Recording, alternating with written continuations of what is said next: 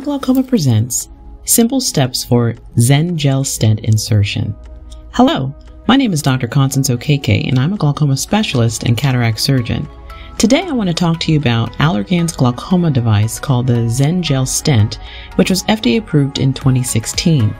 The stent is approximately 6 millimeters in length, made out of collagen-derived non-inflammatory gelatin material, and comes preloaded in a disposable Zen injector.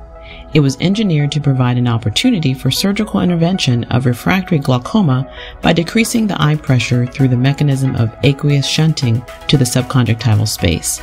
Use of mitomycin C is needed to help with the success of the surgery, and a diffuse bleb is created. I've been using the device myself since 2018. I'd like to share with you my technique that I learned and adopted from Ike Ahmed. It's called the Air Xen Technique, and the approach is ab interno. It has really helped me to have excellent outcomes, and I hope that it can help you as well. Let's go over the steps of the procedure. The Xen Gel Stent can be either done as a standalone option or combined with cataract surgery. Here I'm performing the standalone procedure in a phakic eye. First, I mark the superior conjunctiva approximately 2 millimeters from the limbus with calipers. Next, I inject air in the subconjunctival space with a 30-gauge needle, which is followed by viscoelastic. The air separates the conjunctiva from the Tenon's tissue, and the viscoelastic maintains the depth of separation. Here I'm using Helon. This is done around the area of the conjunctival markings. Next, I use a 20-gauge blade to create a paracentesis, which is followed by anesthetic and then followed by viscoelastic to pressurize the anterior chamber. Next, a keratome blade is used to make an infratemporal corneal incision for access of the Xen injector.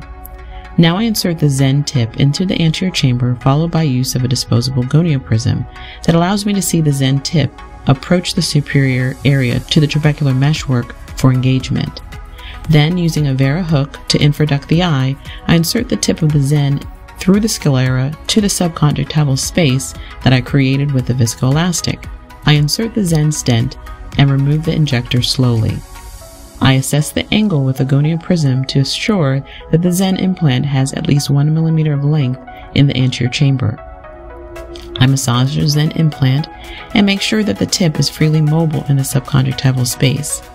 Then I remove the viscoelastic from the anterior chamber with bound salt solution and hydrate the corneal wounds. I can see that the Xen is working with the elevation of the bleb. I place mitomycin C in the subconjunctival area surrounding the Xen implant and then rinse. And then it's done.